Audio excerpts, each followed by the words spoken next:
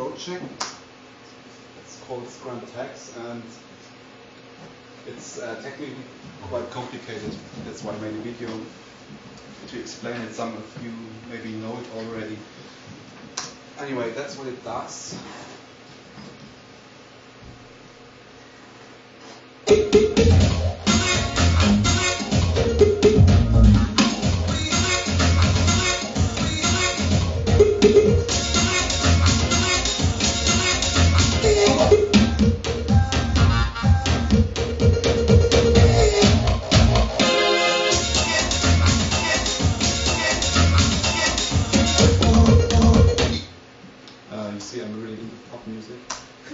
And yeah, I made this video because nobody can explain it better than me. So, a short piece of the video. Let's see. Taking a short piece of a music video as an example, I'll try to explain to you how it works. Okay, this is the music video consisting of the audio part, symbolized by the waveform, and the video part symbolized by the thumbnail video sequence. Touch this. First it's analyzed to detect the beats to determine the tempo of the track. Then the whole track is split up into small notes of musically meaningful length.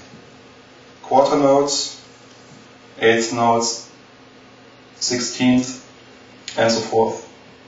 Using psychoacoustic techniques, the sound signatures of all snippets are calculated. The sound signature of each snippet is now shown, symbolized by a sound spectrum. Touch this. Finally, all sound signatures are saved in the database. Now that the music videos I want to plant are analyzed, I can start to play with it. I'll sing, scream and beatbox and make all sorts of noises, concrete poetry actually. To describe music I want to be reconstructed out of samples from the database. I'm sending a continuous audio stream to Scrabble tags, for instance. First, for every snippet, its sound signature is calculated. Then it's sent to the database that searches the most similar sound signature. So, we have a winner here, and there he is. Now this process of analyzing, retrieving, and playing happens continuously. It works in real time and virtually means that I can vocally describe music I want to be constructed out of samples.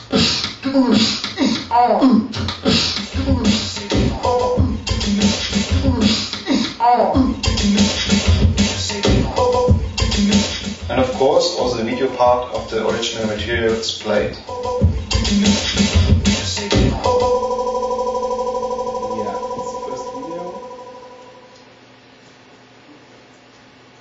And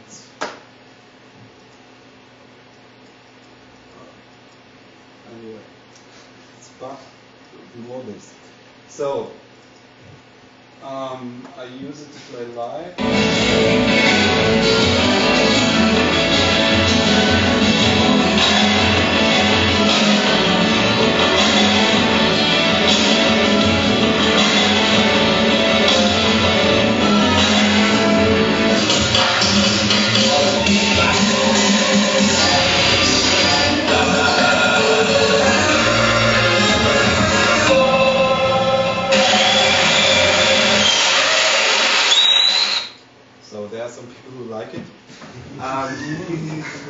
Okay, first, well, I said in the video that I won't bore you with the conceptual background.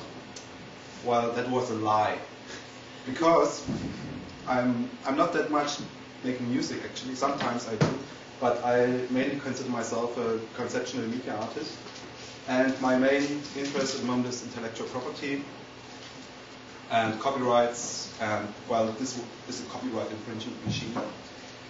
I just get straight to the point. There's one thing where theorists and in academia are really struggling with the question what sampling actually is. Is it like citation or just reference? I have my own theory, which is that sampling is working with concrete musical memories, and I have some reasons to believe that. First, from own observation, when I listen to music over and over, the same rendition, let's say a record, or on the radio, I have a very concrete memory of the music. I can remember the sound, the exact arrangement, whatever. I don't have such concrete memories of music when I go to a concert and see a show just once. A week later, I still know if I had lots of beers or just a few, and if it was good or not, or maybe the style of the music, but I can't really concretely remember what happened during the show. And so I've seen that music which is available by reproduction media, records, is concrete, and music which you hear only once is elusive, like in the classical sense of the word. There's another interesting observation which was made by Christian van Burres. He's a composer from Berlin. And what he did, he wanted to know how interpretations of Debussy's Prelude sounded 100 years ago. So he got one of the first recordings of Debussy's Prelude from New York and from Russia, from Moscow, and compared it, and they were completely different. The interpretation from Moscow was just half the speed, differently syncopated, different instrumentation and different arrangement, very different. You couldn't even know that it's the same piece, because at that time music basically just consisted in the form of scores, more as folk music, collective musical memories. And over the past 100 years, this changed very soon. Nowadays, almost every interpretation of Debussy's Prelude sounds the same. So a concrete idea of how this prelude actually sounds was actually only developed in the last 100 years, since records exist, which made this music concrete. And music which is in records and you hear it often is not elusive anymore, but it is concrete. Now, what does this mean for sampling? For sampling, it actually means that why should we sample? Why do people sample? They sample because they want to work with their own musical memories. And there's one problem with sampling, that is that it's not a spontaneous process. You can't work with samples in the way you play the guitar, for instance. And that was the crucial point for me. I wanted to have actually an instrument with which I can play with samples in a way I play with my elusive musical memories on a guitar.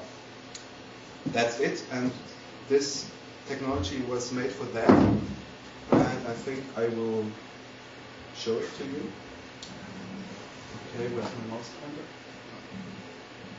Okay, first, also again, for those who've seen the video, they may already know this example, just to see that it works.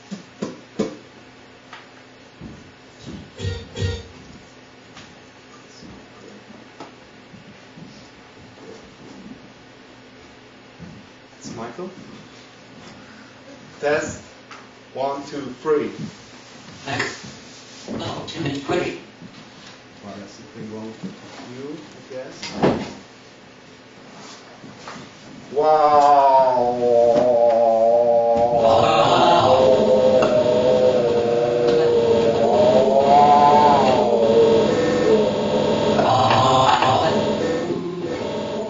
So that's the process. It works, of course, very well with short samples, and it doesn't have to be speech. Now, this is something.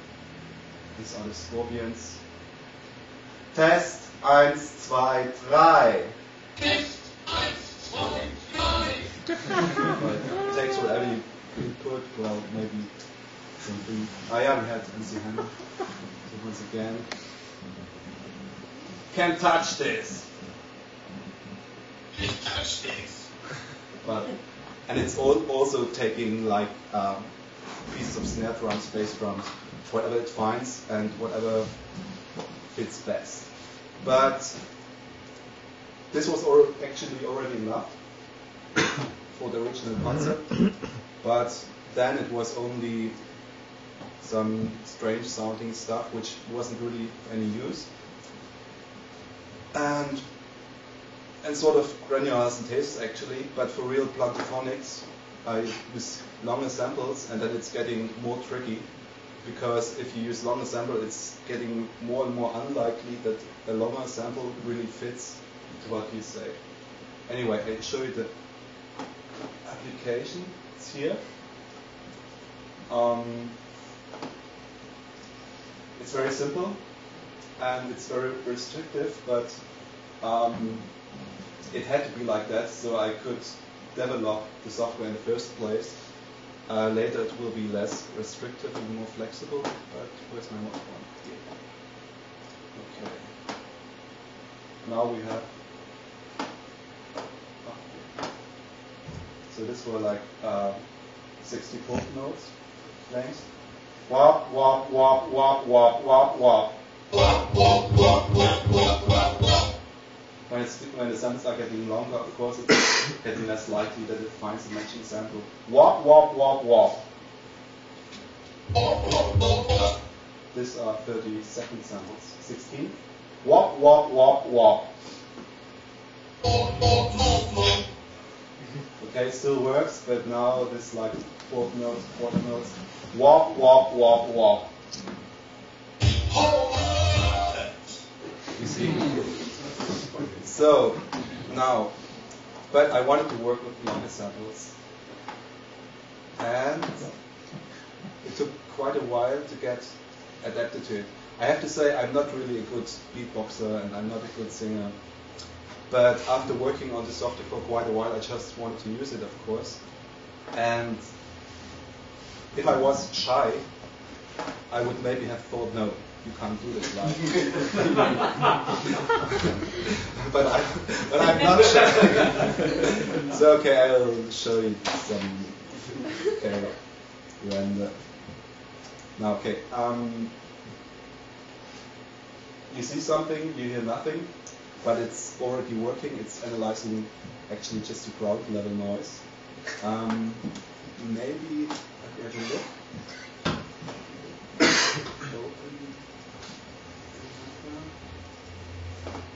Okay. So we have watch this. I'm using this currently with Ableton Live, but because I was too lazy to make my own patch, that's the reason. All what Ableton Live does is having 3 tracks with 100% feedback. You can look. Where's this?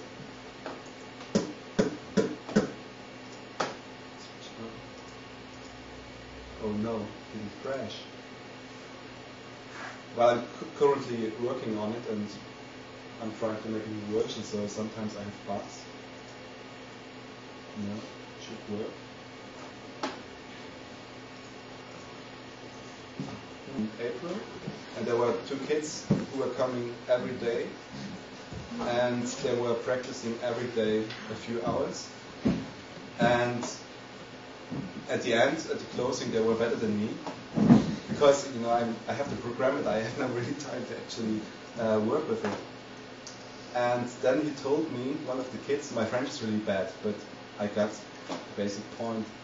And he told me that his father is doing similar music, but he's sitting on the computer all the time and just watching on the screen, and that is really stupid because it should always work just with the microphone.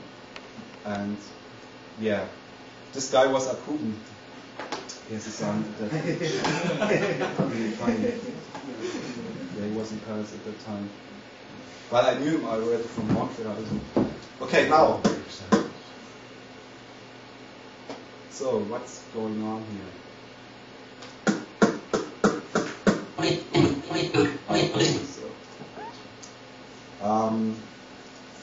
Okay.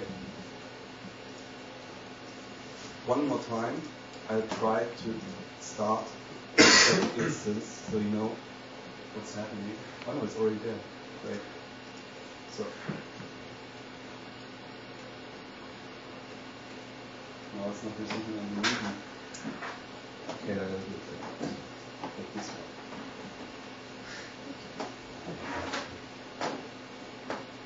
it's confusing. I usually have 2 computers. That's my setup. Okay, these are, well, as I said, it's done in Ableton Live, but I've made this small patch in PD to show me what's happening on the input side. I have just a microphone, and this microphone I can change the EQ, it's here, it's the equalizer, and I have these 3 delay lines where I can either record to one or to the other. It's basically just a delay with 100% feedback.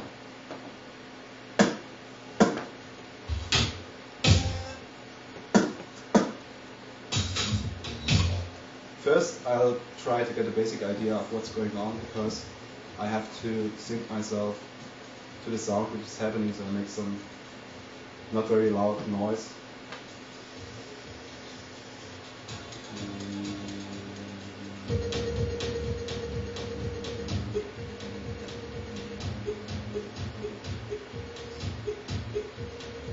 Now this was fed to the first delay line, and I take some short samples.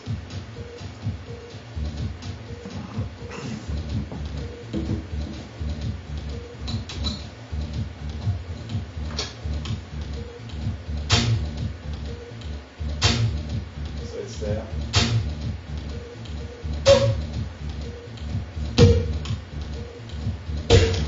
So that's the basic idea.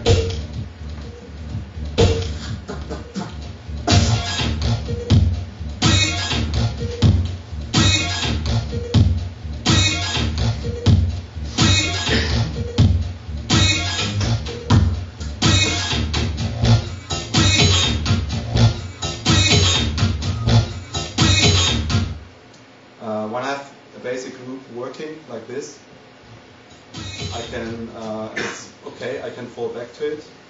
Then I will just actually try to make stream of consciousness music as much as I can.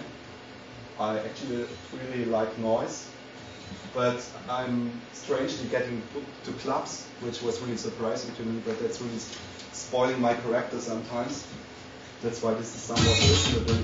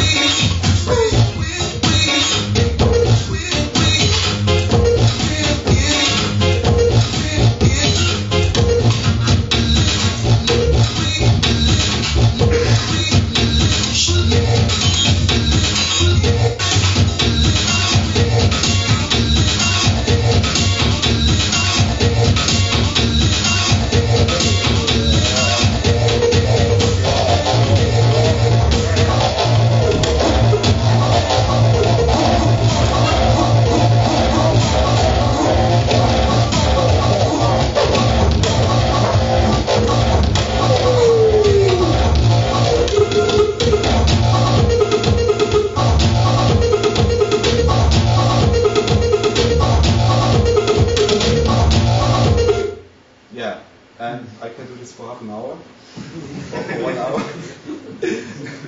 as long as I want.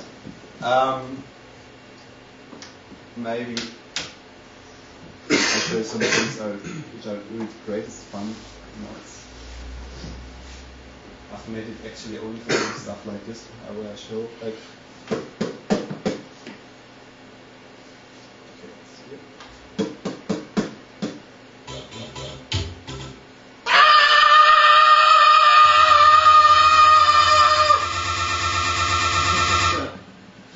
And yeah, in my set there's all sorts of stuff. You see it here. Switch up for a second. This is my current set. No, do it like that. Starts easy. People think no bad. Getting a bit harder, and Thunderstruck is complete my outro track. It really rocks. Yeah, that's it.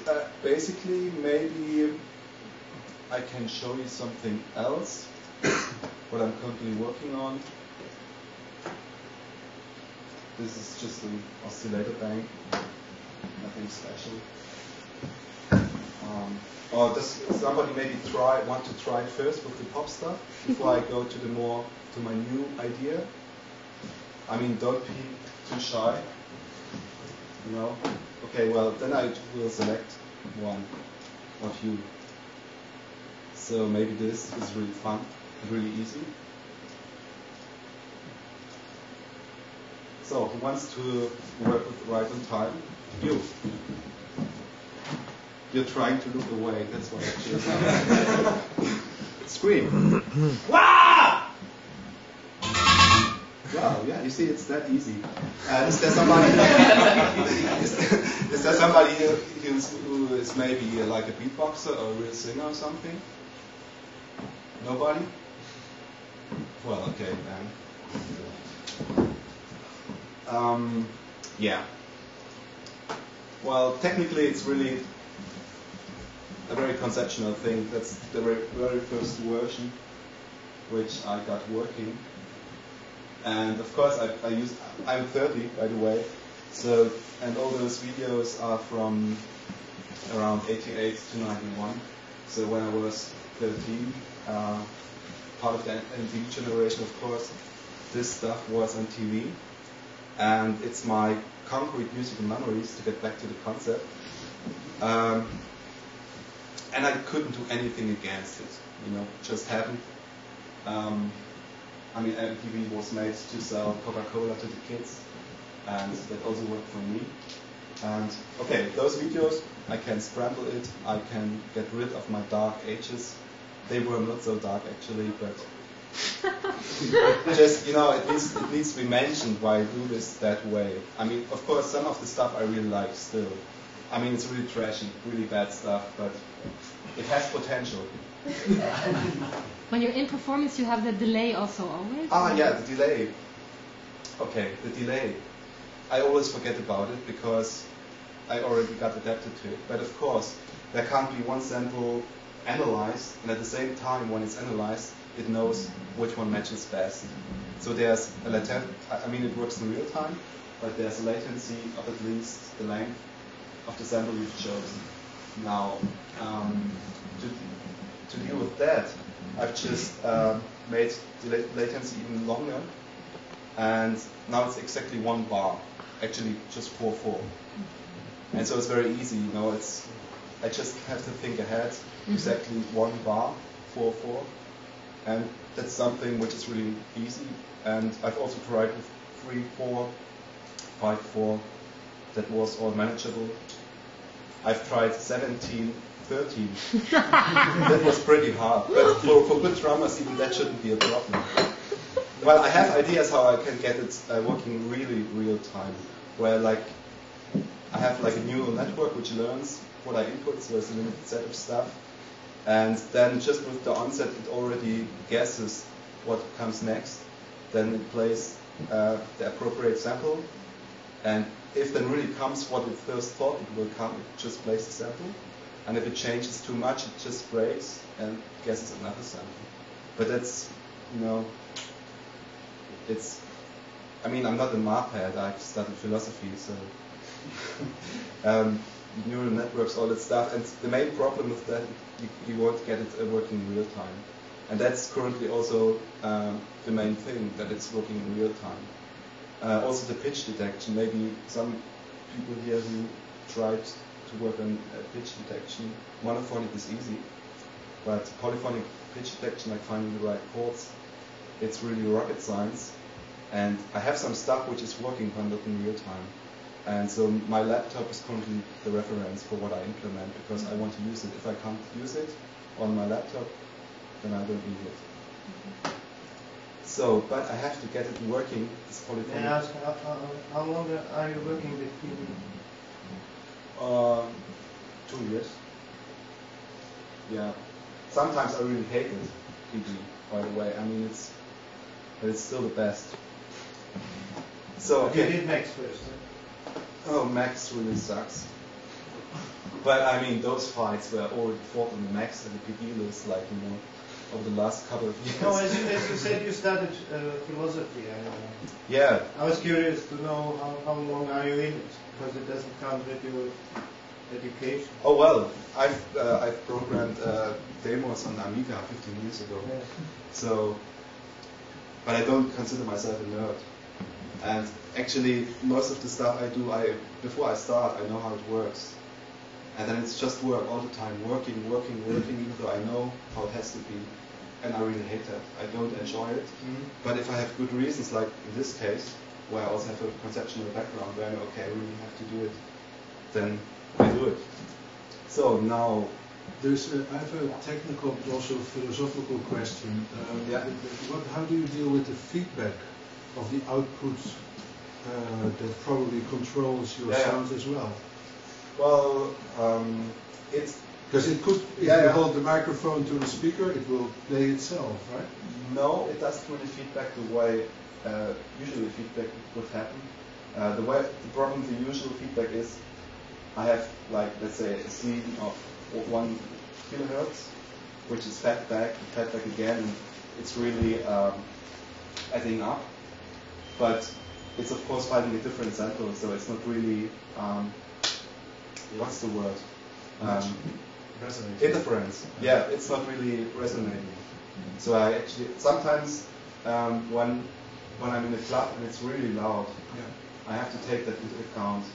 So if I want to, I have to be louder so I can take down the microphone, and I can't make those. Actually, I like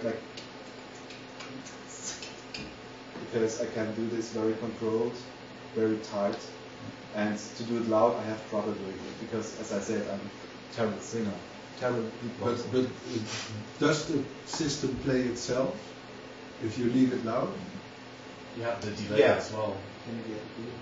Well, yeah. Is it interesting? I mean, So you could use it. Yeah. There's lots of possibilities. Let me first show you what I'm currently working on, or let's say I'm not really working on it, I'm thinking about it. And for that I have this oscillator bank here, which I'll show you. Let's see.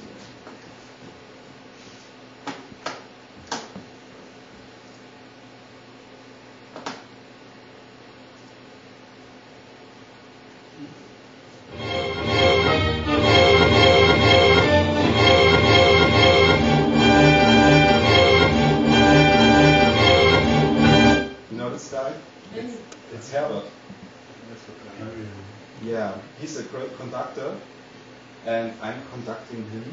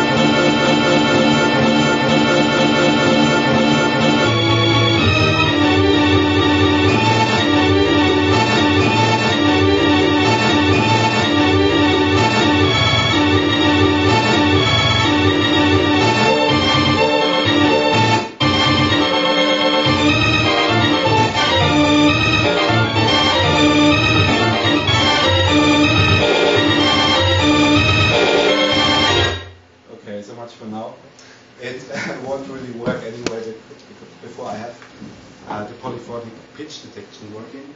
This is a new project where I'm working with a dancer and a singer, and here there will be like this oscillator bank, you know, it's just the frequencies there and just the levels down here. Those will be controlled by motion sensors. And it's a bit inspired by actually the stuff by Steve Reich, which I really like. So it will be minimal concert music, where I will be on stage and standing like this and moving very slowly, maybe just 2 meters over half an hour. It's really hard. It's really, really hard. So it's but very interesting because you stay like this and you can't hold it anymore. Then the sound starts flickering. And yeah, with a big projection, so the video is very hectic, but I'm very slow. And with the sensors, the pitch will be controlled, and I'll have a microphone, one like that. I don't know what it's called like. And with that, I will make just a spectral, like, yeah. I mean, if it's lots of, if it's very high or very dark, or yeah, that's basically it. So maybe you have some questions. What do you control with your microphone? Well, the sound. Again, the samples that are chosen. Yeah, like, I mean, maybe if more people want to know more about the technical stuff, then I can say. No, I was only wondering how you. No, it's just, you know, I take sound, and it's split up into small snippets, and for each snippet, its sound signature is calculated using psychoacoustic techniques like bar scale, auto ear simulation, simultaneous masking, lots of complicated stuff. I don't really understand it myself, but somehow I've made it to implement it.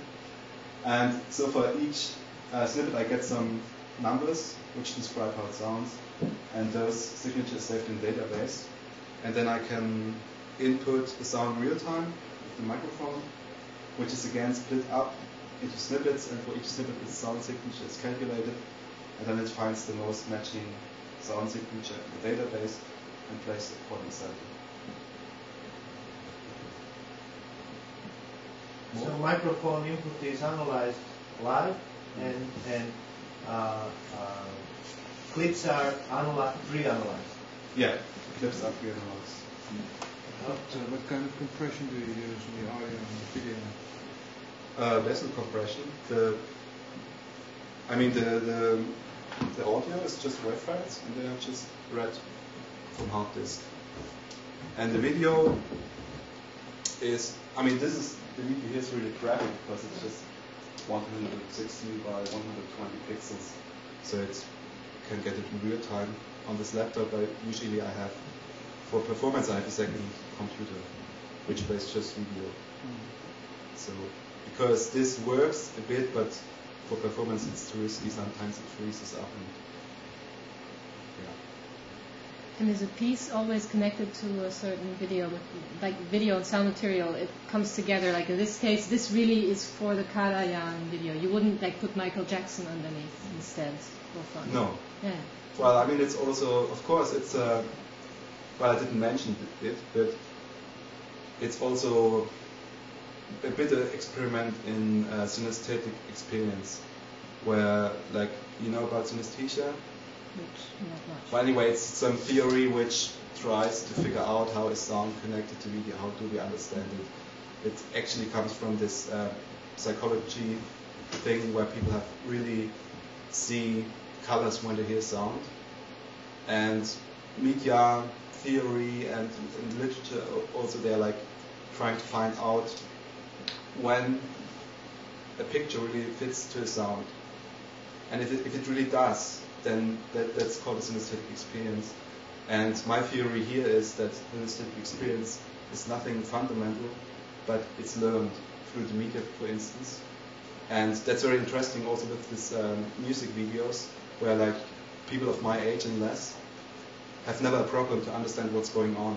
They see, okay, yeah, that's the sound, and it's the video, and it's cut the same way, because the cuts are synchron. But other people sometimes see this link because they were already too old when MTV came, and they've maybe seen music videos, but already with an analytical viewpoint. And so this is an experiment. I'm just taking the whole videos. So it's very simple, and it's a bit, of course, it's a bit of a kill the VJ attitude, because I don't like VJing. There are very few VJs who are really good, and so I say, okay, then I do it myself. I have the software which plays the samples, so I can also play the videos already included in the package. How long is your live performance? It depends. I mean, the live performance is really, when I'm performing live, I'm also trying to be a bit of an entertainer. So I adapt a little to the audience. If the audience is really bad, okay, I can't do anything good anyway. But if the audience is really good and they really like it, I play longer. If it's really bad audience, then I stop after half an hour. So usually between half an hour and 1 hour. The longest time I've played was, I think, 80 minutes. This was at the Noise Festival. And there I really did just noise. You know, it was like, I thought, how can they like this? But they did like it, so it was great fun for me. But when you get your sound to get the most accurate at 64s or 32s, then you cause so many jokes in the picture that it's unbearable for audience to stand longer than 1 hour anyway. Well, yeah, I had 2 epileptic seizures already. But yeah, it really depends on, you know. I mean, there are people who are into acid and there are people who are not. You know, it's the same with scrambled eggs. You know, I mean, yeah. Some people like it, some people don't. You're maybe one of those who don't like it. No, I mean, if you make picture cozier, then you reduce the sound quality or accuracy of a sample equating that takes place. Well, actually, I don't really think about it that much.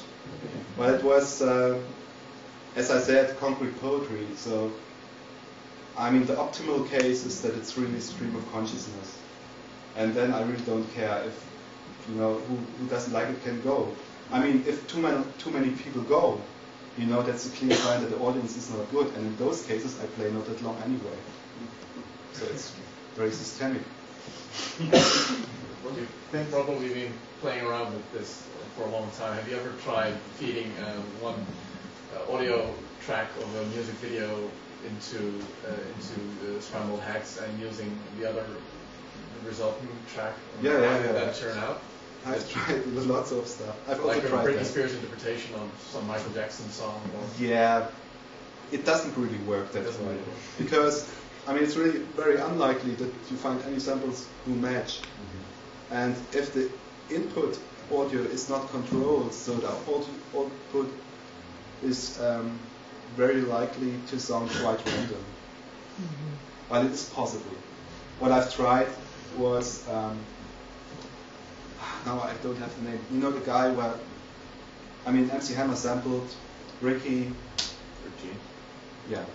And I took that and I fed it with MC Hammer, and this was really interesting. Yeah, but then there already, I know, of course, this stuff is related. Or I've taken the Grey album from DJ Danger Mouse, and I fed it with the White album from the Beatles, and so this was really interesting stuff happening there. But I mean, the program is not intelligent. You know, I didn't try to, because I was researching lots of artificial intelligence stuff, and I know computers are not intelligent, and I don't want to work the next 10 years to try to make it happen anyway. So I really rely onto myself. That's the interesting thing, you know. I have to provide something so it works. It's an instrument which needs to be learned. I got one more question. Yeah. Is there a size of your database that could exceed the capacity of your hardware software to look for exact match in real time? Yeah, the maximum size is 1 terabyte currently. Yes. Yeah. Well, I mean, of course, there are always limits, but it's much. Yeah, it's 2 to the power of 32 divided by something I forgot, but anyway, it's big enough. And it's no problem to make it bigger. The size is not the problem actually. It's more like the matching quality which needs to be equalized. Some more? Yeah. Just said that which you showed in your video as well, that you split the like the beats up into 146 now or something? From a quarter to 128. Okay. So Because I also do sub-matching, so each sample is split a bit more to have dynamics for each. I mean, each 16th is split up actually into 4 sub-segments, so I have some dynamics inside of the 16th. And when you perform, is it like you how do you say, jump between these like splits, or I don't know how to explain. Okay. Do you always use the same? No. Well, yeah, maybe I could show that what I'm actually doing. Yeah, you showed it here, but I didn't really. Yeah, okay, I take.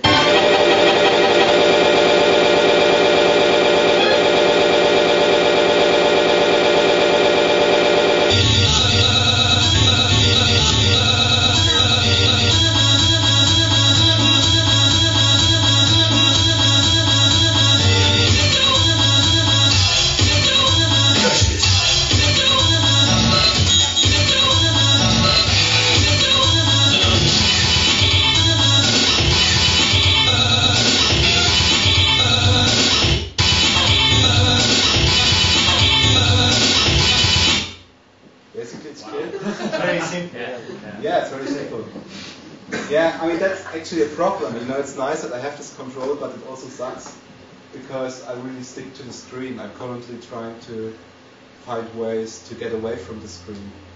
I'm experimenting with lots of different things. Yeah, it's. Did you like the sound? You know, really rock. Yeah. You know.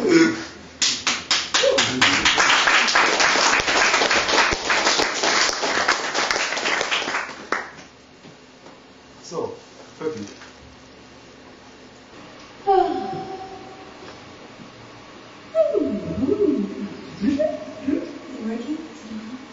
Hi, my name is Phoebe Legere. I'm from New York City, and I think people from Europe are, in general, completely unaware of me and of my work.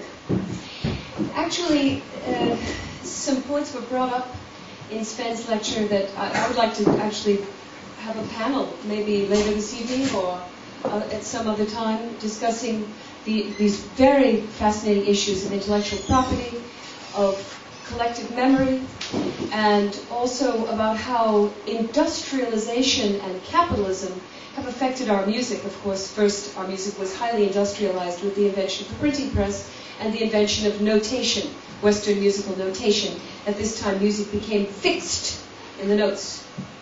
This is when the creator-performer split began. It began a kind of schizophrenic split in the musical community that only gets deeper and deeper. And of course, it became even more absurd with the invention of recording. First, the brown wax disc, which melted, and then the vinyl record, which broke, and now digital music, which is intangible, impossible to own. It has broken free, in some sense, from capitalism and from the ossification, which I don't know if you know this English word, but it means bones. When we imprison sound waves, or actually parts of sound waves, since we're only getting fragments of a sound wave, when we imprison music on a discrete object, a material object, it is a highly artificial situation. It means that then we have an owner. And so I think this was a great booking because I deal with synesthesia in my musical inventions, and I also deal very much with a type of musique concrète, which we know was a phrase thought up by Varese. And so that brings us to my invention, a wearable computer, the sneakers of Samothrace. Here you see my Max patch. I'm still working in Max. I wouldn't work in PD if you cut up my head. I would not work in PD. I rather like Max, and especially now with Max 4.5. Of course, we know that Max is the sexy front end of C++. And what's extraordinary about Max 4.5 is that for the first time you can run both jitter. Yes, you have a question?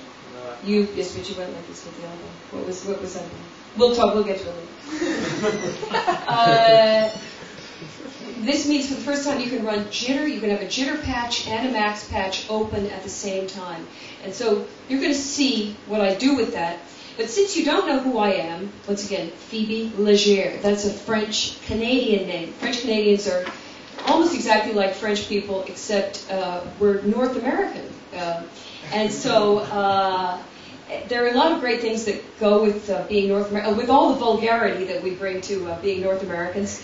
One of the things that I have that's a little different is that I am a very large part Native American. I bleach my hair, that's why. My hair is long, straight black hair. So if you look at me, you can probably see the Indian in me. And I use a lot of my French Canadianness, and I use a lot of my Indian music and cultural background in my inventions.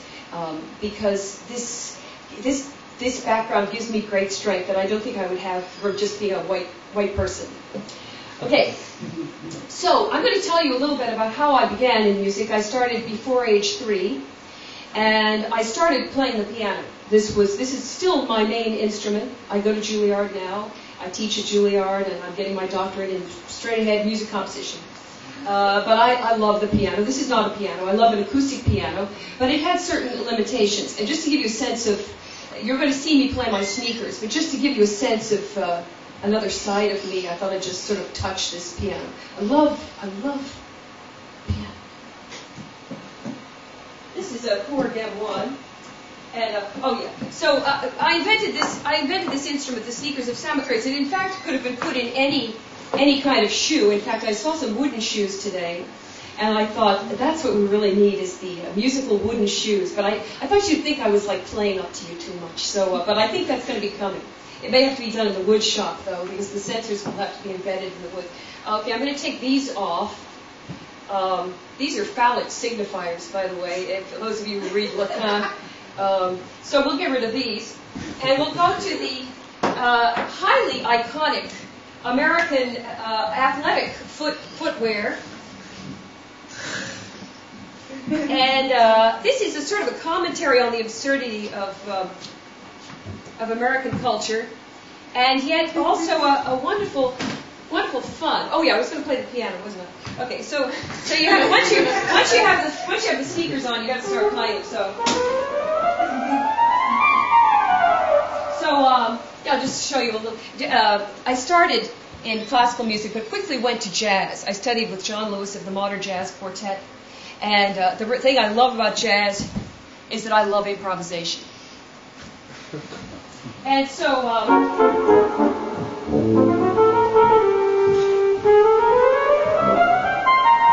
Here, I'm going to take these away.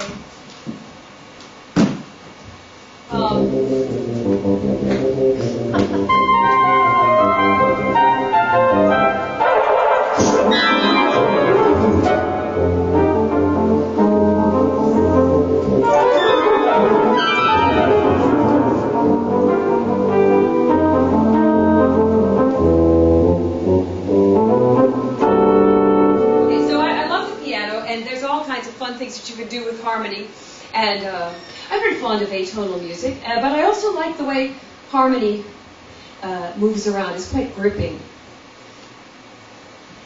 I got involved in the downtown New York performance scene. I don't know if you're aware of downtown improvisers. I know that Anne is. We have some friends in common. I'm involved with a foundation called the Roulette Organization, which is all about noisy, experimental, and adventurous music. And I have a TV show, which is called Roulette TV, which is about the extreme cutting edge of music and art. So through being the host of Roulette TV, I met people like Laetitia Sonami, who I think did a residency here. She invented something called the Lady's Glove.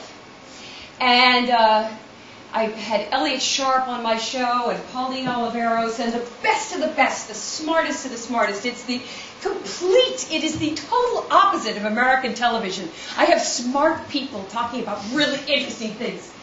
So I got involved in the experimental music scene and also a lot of performance art. I did my thesis at Vassar in performance art. And I found that the more I played in interesting alternative spaces,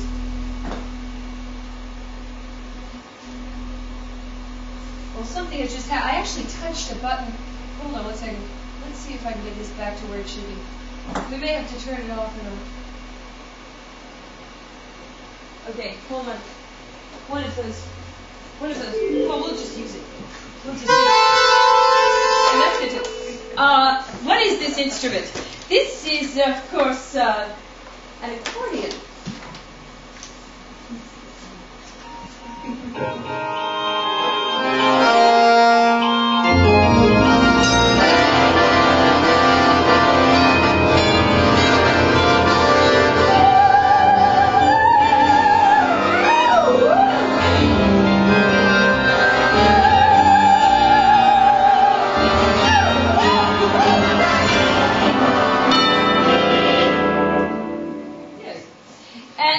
It can also be played, the normal way with normal harmony.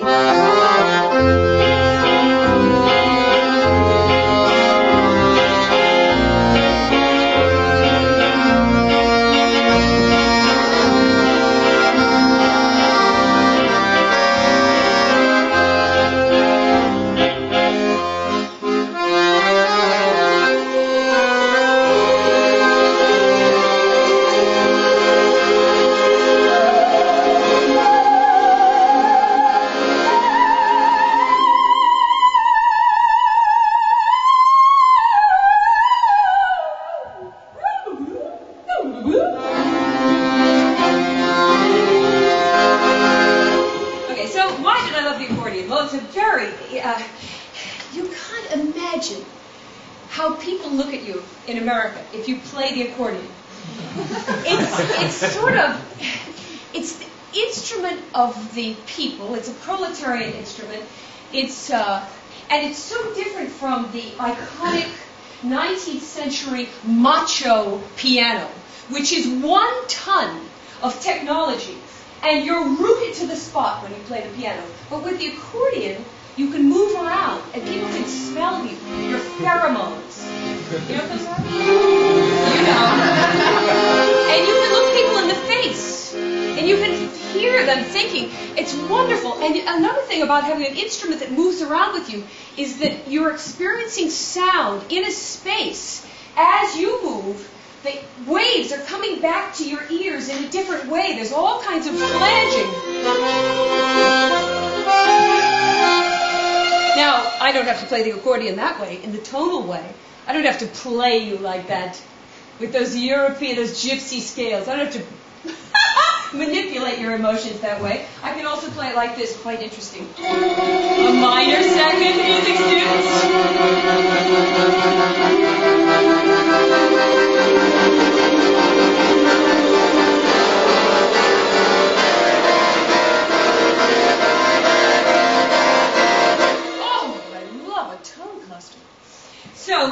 So that's the accordion. So I play a lot of instruments. I'm interested in them. I love them. I love these instruments handed down to us from our parents. My grandfather spoke French and played the accordion. But my whole life has been an attempt to grow artistically. And so growth comes sometimes from very unexpected places. I started to, because I don't have children of my own, I sought an experience with children, and I began to volunteer for severely disabled and retarded children, autistic children, because they couldn't reject me. And in fact, I ended up learning so much from them. And one thing that I found out about them, and I'm sure you know this if you've worked with the retarded or the autistic, they love music. They love music. And it's very healing for them. And I felt like some of them, you come in one day and somebody's legs have been cut off and they've got an arm that's, sort of withered. And I realized they were never going to be able to play the piano like me. They were never going to be able to hold a 30-pound MIDI accordion and walk around with it and make jokes the way I do, but they love music and they have a right to play music. So I thought, well, what can I do? So I got the idea of a wheelchair-accessible keyboard. Okay, not the greatest idea in the world, but it drove me to learn electronics. And this was totally different for me because I'm a real artist. I'm not like an engineer type person. I'm not like, which side of the brain is it where you can like make the right choices, be practical, and do your taxes and all that stuff? I don't have anything on that side. My stuff is all concentrated in the creative side. So I had to learn electronics. And it was fascinating to me, learning about electricity, which is running the whole show. I never knew what was coming out of the wall. I mean, I never knew there were these trillions of these electrons, these like fuzzy little balls. They're like streaming out like of the wall, and they're like our slave. Electricity is like our slave. And so I thought, okay, that's good. And so I learned electricity. I became the artist in residence at the School of Visual Arts, and that, of course, led to no signal. All right, that led to the sneakers of Samothrace. Okay, you ready? So I got a Max badge here. You know, we really need like a stage and a spotlight. Okay, I won't complain. I'm glad to be here. Here is. I will let you take a look at my Max patch for 10 seconds. 1, 2, 3, 4, 5, 6, 7, 8, 9, 10. Okay. Now, no, you can look under the hood. All you have to no, just be nice to me. You can look at anything you want. All right. Now, are you ready? Oh, first of all, you know, I have improvised with some of the great electronic musicians. Ikoy Morier is on this record, Blue Curtain, on the Einstein label. Obviously, the only label that would ever put out my music. And so I have learned from the best. But this is all mine, and these are the Sneakers of Samothrace. And so I'm going to show you some different things that can be done with them. They are very much in process. And I've got big ideas for the future. Of course, number one would to make them a standalone. You notice my circuit is in a Tupperware. And you ready? Ready, maestro. Yes. Okay, and my microphone? Let's have a lot of reverb because we really need that. Ha ha. Okay, so first of all, I'll just give you a good meat and potatoes. Quick time and a sine wave. Okay? Uh-oh. Well, we're getting a sample coming up. I think it was on too long. Okay. I think we need more volume. Are we getting volume? Yes. I don't hear volume.